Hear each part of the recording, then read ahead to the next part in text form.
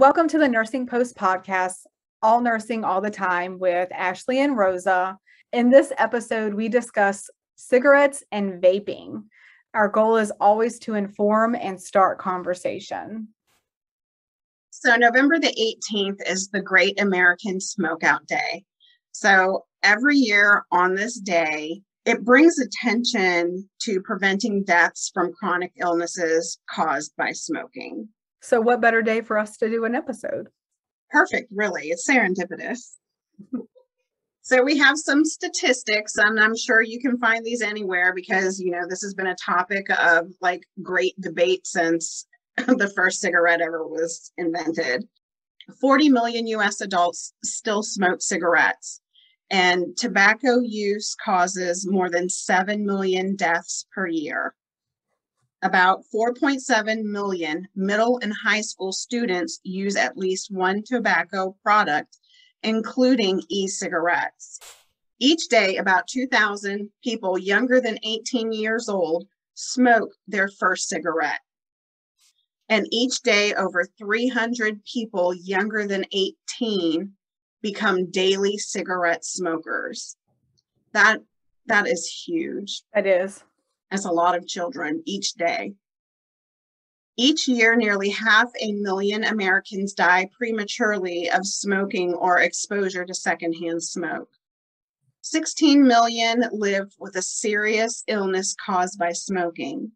The United States spends nearly $170 billion on medical care to treat smoking-related diseases in adults.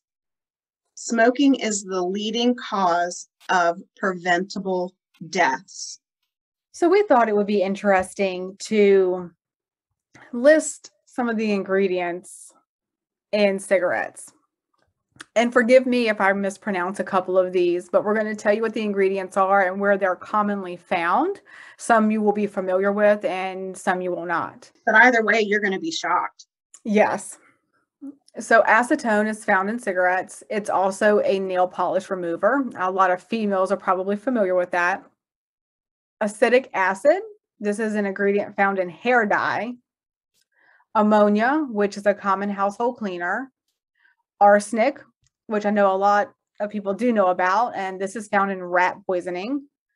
Benzene, which is found in rubber, cement, and gasoline. Butane, which is used in lighter fluid. Cadmium, which is an active component in battery acid. Carbon monoxide, which is what is released from a car's exhaust. Formaldehyde, which is embalming fluid for the deceased. Hexamine, which is found in barbecue lighter fluid. Lead, which is used in batteries. Methanol, which is the main component of rocket fuel. Nicotine, which is also used as an insecticide, and that is also the addictive component of tobacco products. And that's all tobacco products that contain nicotine, those e-cigarettes as well. Tar, which is used for paving roads. And I think this is Nylene, which is used in manufacturing paint. I honestly, after reading all these ingredients, I can't see how I was like a legit smoker, like a half a pack cigarette smoker every day for like 3 years.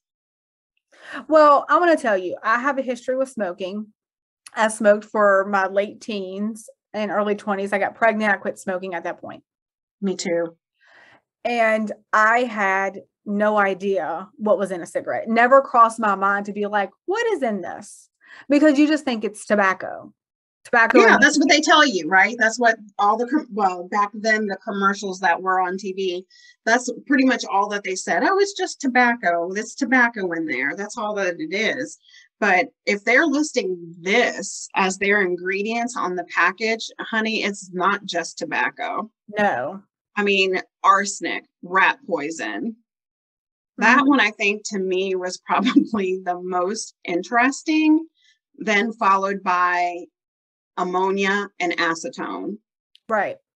like I mean, all these things are lead. not all of them, but most of these are corrosive. Yes, formaldehyde. They use that to keep bodies from decomposing. Why do you need formaldehyde in a cigarette? I It's guess it keeps gross. it fresh. I don't know. Oh. What happened to preservatives? Now I'm going to be reading every single like label of the stuff I eat to make sure there's no formaldehyde in there. That's just gross, though. So the addiction portion of smoking is the nicotine itself. Yes. Nicotine is a chemical that's found naturally in tobacco. So when you smoke, nicotine is quickly absorbed into your bloodstream, and within like 10 seconds of entering your body, the nicotine reaches your brain. There it activates what, experts know to be your reward pathways or your pleasure pathways. And that's what creates the pleasure and the sensation that you get when you smoke cigarettes. Mm-hmm. Nicotine also causes the brain to release adrenaline, which gives you a sense of greater energy, including increasing your heart rate. But the thing with cigarettes and the thing with nicotine, the effects of it, they fade quickly, just as quickly as you got that little, for lack of a better word, high. Right. Is just as fast as, it leaves. Mm-hmm. And that's why smokers keep on puffing and smoke frequently throughout the day, is so that they can maintain that quote unquote high. Right. So the Surgeon General warnings were added to nicotine containing products like cigarettes, stating that smoking causes lung cancer, heart disease, emphysema, and may complicate pregnancy, and that quitting smoking now greatly reduces the risk of serious health conditions. And, I think it's interesting that it still has on there that it may cause complications during pregnancy, because we know that it does. Yeah, it does. It does. You're absolutely right. There's not a gray area. We know that people that smoke, their kids tend to have lower birth weights. They're typically the ones that can be born more prematurely, and there's complications. We do know have that. Higher risks of asthma. Right. Yeah. So I'm surprised that has not been updated. I'm surprised that nobody from like the pediatric OBGYN community hasn't pressed that issue more. Just take the may out and say it will complicate pregnancy. Right. So some of those disease processes are the chronic bronchitis, the low birth weight that you mentioned, even the stuff that's mentioned here in the Surgeon General's warning, COPD, emphysema, lung cancer, heart disease, stroke, and death. Smoking is the leading cause of preventable deaths in the United States. It causes over 100,000 deaths per year. Mm-hmm. That's a lot. That's almost 500,000 people every year just from smoking, something that is preventable because all you have to do is not. Which leads you to think, like, then why are these things legal? Like, why are we still have a market for something that we know causes so many complications? There's not a benefit to smoking. Not at all. And it does hurt the person who is smoking more, but there are issues with secondhand exposure. Absolutely. Just because you're not the one smoking it doesn't mean that you're not affected by it. I know in my house, growing up, my father was a smoker. My mom made him go outside. Right. And what Rosa has said ever since I've known her, it's always about the money. No matter what you're talking about, in some way, shape, or form, boils down to the dollars and the cents. You can always make a big loop and it really does. And it holds true with a lot of what the podcast, when we start digging into stuff, it's like, money, here we go again, money. So there is a federal judge, Gladys Kessler, who in August of 2006 found that the major tobacco companies, like the Philip Morris is what I really know it as, it's also known as Altria, and R.J. Reynolds, were guilty of civil racketeering charges. Isn't that crazy? I mean, I'm not surprised anymore. I think doing this podcast is kind of like opened up our eyes a little bit to a lot of the things that were going on in the background. But when you think of racketeering, what's the first thing that comes to your mind? Mob mentality, right? Yeah, well, it's very much about the movement of money in my mind. Exactly. The Mob illegal mentality. movement of money. I should Like before this, like if you were put in jail for racketeering, like you had your hands in some illegal type of money. Yes. So the actual definition of civil racketeering is any act or threat involving murder, kidnapping, gambling, arson, robbery, bribery, extortion, dealing in obscene matter, or dealing in a controlled substance or listed chemicals. There's a whole list. So when you are talking about racketeering, this is not something that I think it checked off every single. I think the tobacco companies have checked off legit every single one of those items that you have mentioned. right. So that's where this is crazy to think that these companies were charged. They were found guilty of this. Well, I'm surprised that they were charged. I'm not surprised that they were doing it. Like you said, it's all about the money. So Philip Absolutely. Morris, they did have a pretty large payout. The tobacco companies have paid more than $100 billion to state governments over a 25-year plan. It's pretty much a $246 billion settlement where the money is going into these actually smoking cessation activities, classes, education, Advertisements. Now you turn on the TV and you don't see those commercials anymore of the cowboy smoking his, cigarettes. Now you're seeing the commercial that still sticks in my mind to this day is the girl who's licking everything, including the trash can. That's disgusting. I know, but those are the advertisements that, they're putting out to combat, which to me is kind of like an oxymoron. And then the further we kind of get into this, you'll kind of see some more conflicts of interest. But just think, I mean, you have a $246 billion settlement. And those companies, and they ain't not a one of them gone bankrupt. No, that's like one drop in a bucket. I'm just saying. In 2018, more than 7 out of every 100 people who tried to quit succeeded. That's not a lot. That's only 7.5%. There are some ways to help. There's nicotine patches, there's nicotine gum. There are even medications that your doctor can prescribe, like Wellbutrin or Chantix to kind of help you on that road to quitting. But then I was watching my documentaries like I usually do because I can't help myself. Like I feel like I need to be a sponge. So I watch all sorts of crazy documentaries, read articles and all of this. And this one particular documentary is from the UK, across the pond, as they say, where the goal wasn't necessarily to get them to quit smoking. It was to get them to quit smoking cigarettes. Right. So the alternative option to smoking cigarettes is vaping. So vaping basically is an e-cigarette that has the potential to benefit adult smokers who are not pregnant if they use it as a substitute to regular cigarettes and other tobacco products. Because we're not just talking about cigarettes, we're talking about chew, we're talking about cigars, and we are talking about cigarettes. All those things have tobacco products in it. Right. And so if you sat there and you listened to the whole list of ingredients that we called out, vaping is healthier than smoking.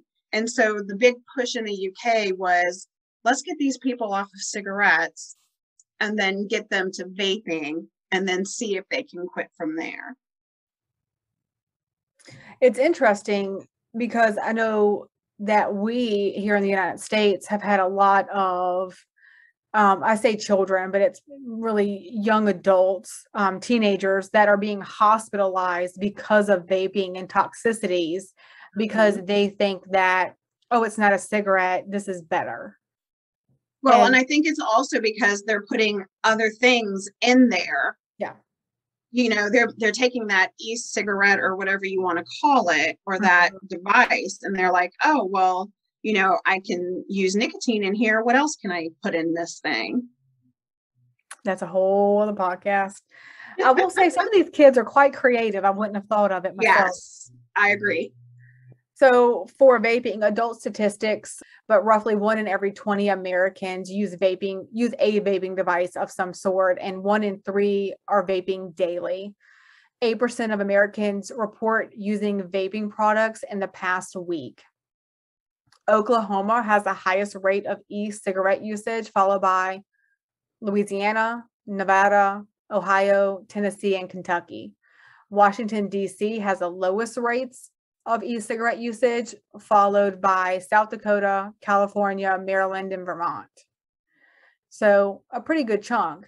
For That's the interesting. Yeah.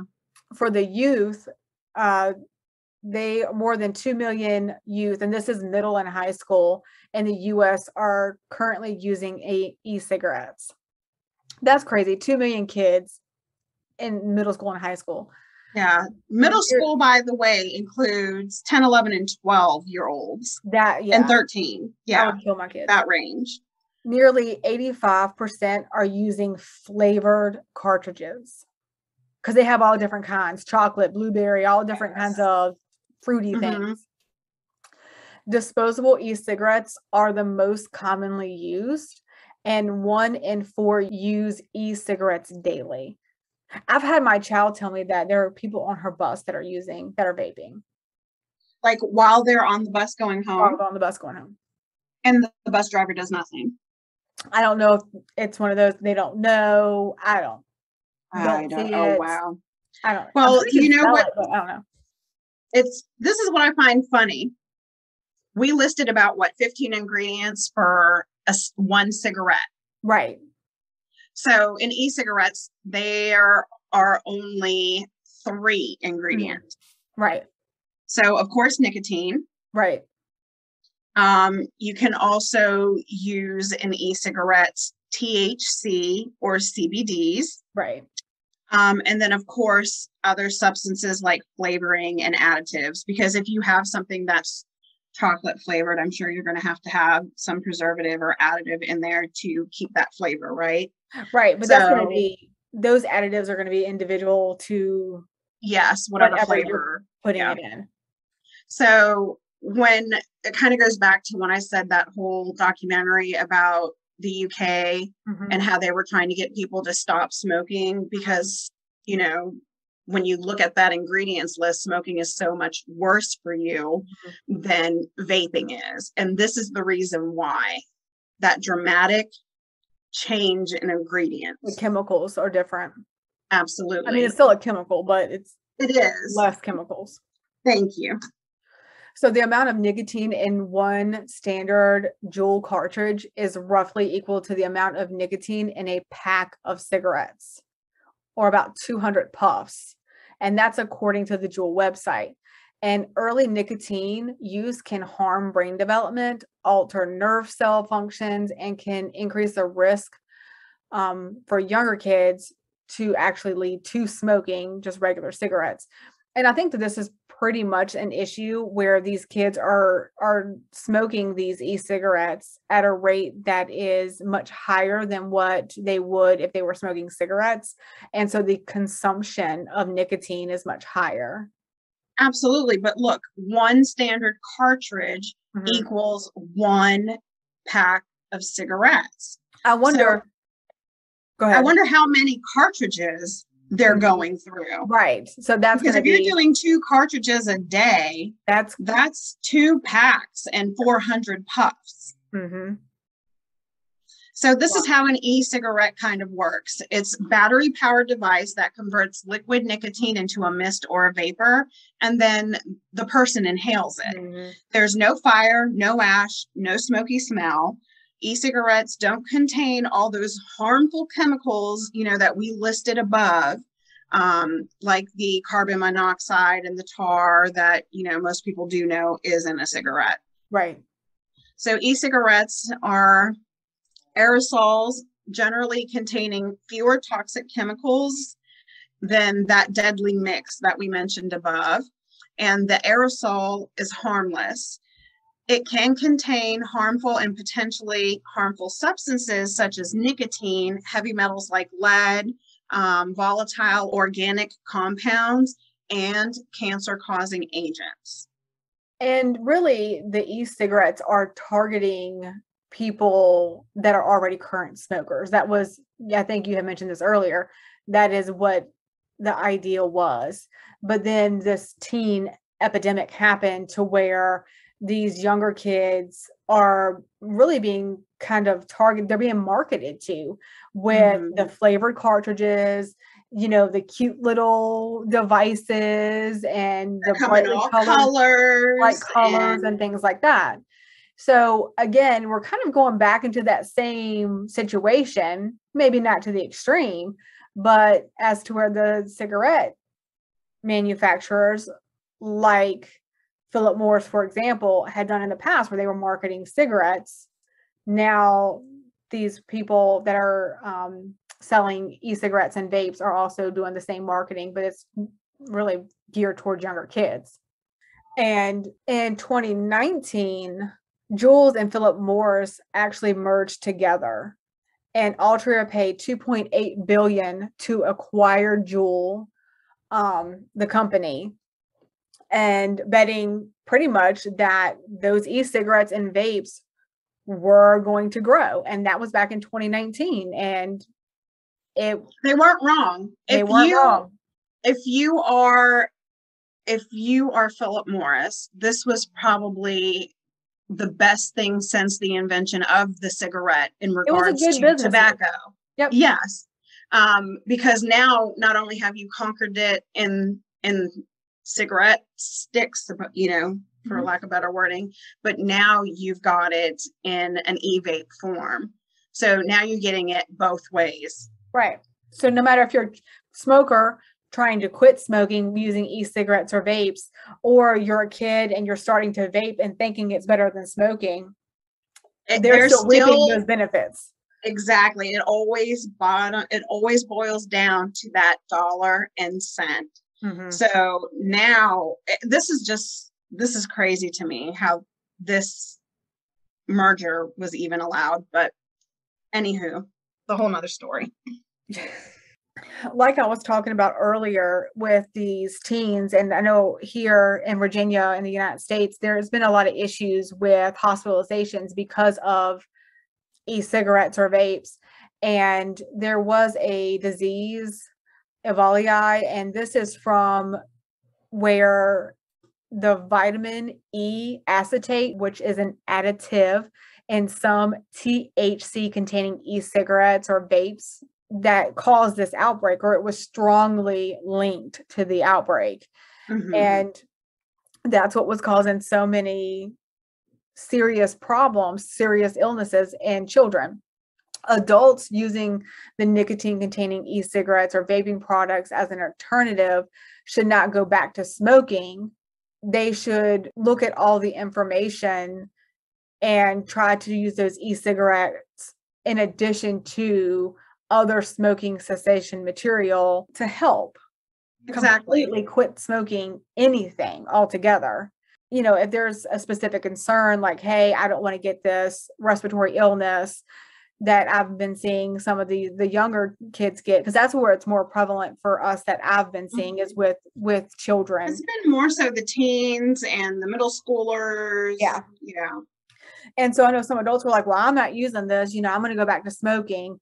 It is something that you can talk with your doctor about, because I know even when I worked in pulmonary, we had a lady that smoked cigarettes, went to e-cigarettes, and then quit off of e-cigarettes. She used it as a tool to quit smoking, which is what it was intended to do. Correct. She wanted a cigarette. So instead of getting cigarettes, she bought an e-cigarette and was using that. And then now she was weaning herself back off again when she came into the office. Well, one of her children had decided that they were going to throw away her e-cigarettes, which were expensive. I don't know how much they cost, but she said they were expensive. She went out and bought a pack of cigarettes and had actually started smoking cigarettes again.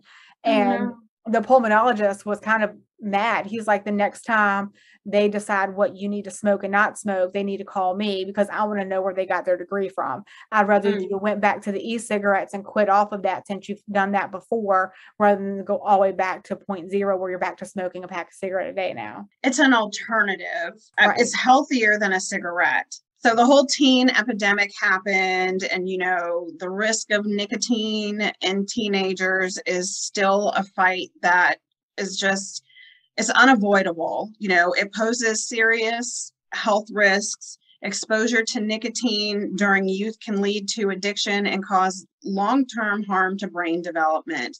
The vapor can also contain toxins. Toxins create cancer. And tiny particles that are harmful when you breathe it in. More than 44,000 students took part in a 2018 survey of drug, alcohol, and cigarette use in the 8th, 10th, and 12th grade. Now, middle and high school, right? 8th grade is middle, 10th and 12th is high school. 37% of 12th graders reported vaping in 2018, compared with 28% in 2017. That's almost a 10% rise. Almost. So in 1 year. In 1 year, it's crazy to me. Vaping of each substance that was asked about increased. So nicotine, flavored liquids, then you have marijuana and hash oil. You know, when you added these into the picture, it increased their usage of it. So what does the government do? The government comes in and says, this isn't working. You know, our goal is to have children not smoke, period, anything. Right. That's the goal.